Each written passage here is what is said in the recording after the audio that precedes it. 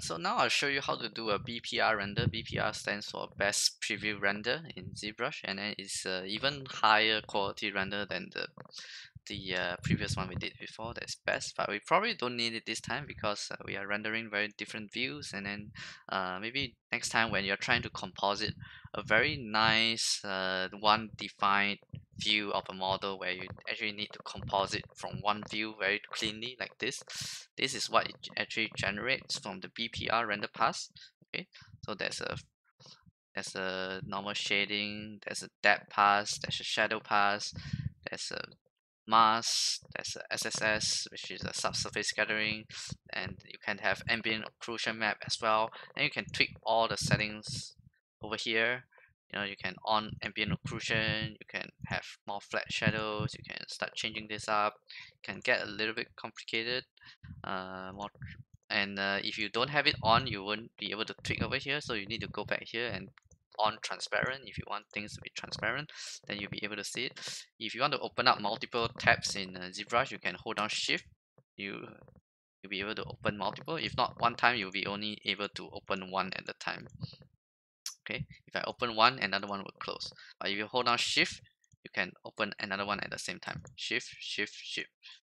Okay, anyway, I'll keep the render pass open. Another one I'll show you is BPR Shadow. So BPR Shadow over here is actually it's actually quite good to change this. So in my PDF, I've shown you some comparisons of a value of 10 to those with a value of 5, those image with a value of 1, how the BPR looks like. So I'm not gonna probably show on this video because rendering takes time. And then but I'll show you how it compares. Okay, so this is a value of 5, this is a value of 10. So you can see from the image how much sharper it was, and then just a little bit of blur makes it so much more realistic. So probably a blur value of 10 is pretty good. And then same for this model, value of 5 blur, value of 10 blur. And then it also depends on what you want, you guys. So if your image you want a very harsh shadow, then maybe put your blur value smaller. Okay, so that's what you do to do when with the render pass that you get. And then when you want to render like this, the camera angle is already set up, and then you just press this button here. Okay, so I'll change this angle for you, and then I'll do a render.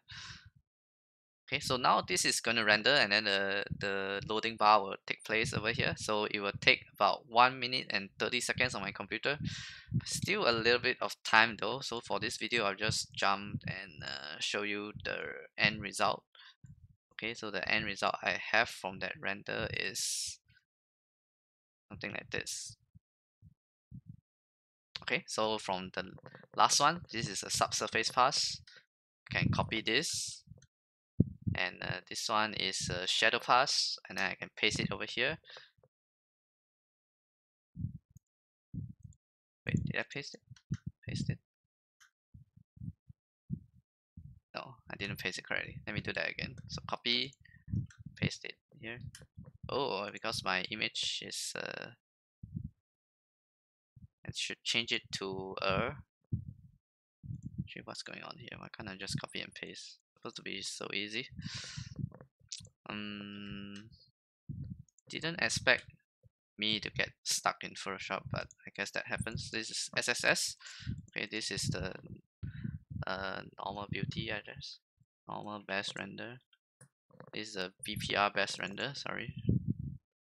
BPR best render. This is a depth pass. Depth. So if ever you want to render like this, it is for some compositing purpose. So this is for mask, which gives you the whole silhouette. So you can magic wand like this, and then you can group all the layers, and then you just crop them up. So now I can actually change the background color of my project if I want to do so. You know, maybe I can put him in desert. Maybe I can put him a little bit of gradient. I'm just showing you what is possible for future reference. I think this is pretty cool, but I want it the other way around. So maybe something like this. And then in this this folder here, I have this mask that is covering everything. So all the black area is being subtracted, and it only shows here. So I essentially cut all my layers up with this setting. So if I want to do that, I can. So lastly is shadows. I'll just grab the shadows and put it back. This is a shadow.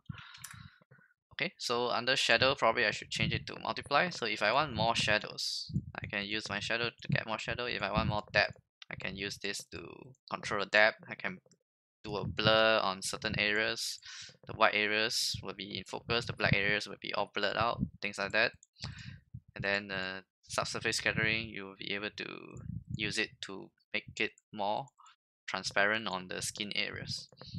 Okay, so yeah, you'll be able to tweak it around and make something work for you. Maybe I just change this to overlay. It can even work well because overlay is just such a good blending mode, right? Okay, so just to show you what we can do with BPR Plus rendered. Okay, so this is just now I took 1 minute 30 seconds. I came back here, it's all rendered, and then you would left click on each of these renders, left click, and then I'll just save it out as a PSD like this. So that's what I did just now, and then I save it out neatly in each different PSD file. And then you can also save them as a PNG file. No, sorry, I guess you can only save them as TIFF file. So yeah, why not just save it as PSD file? Okay, and then now I have a AO pass too.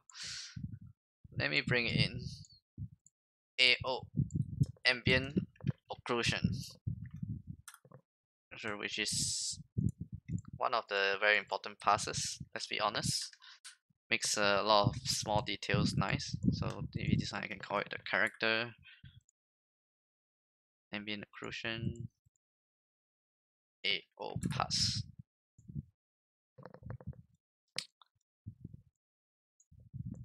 So with the Ambient Occlusion pass, I can add in small details on all the curvaces and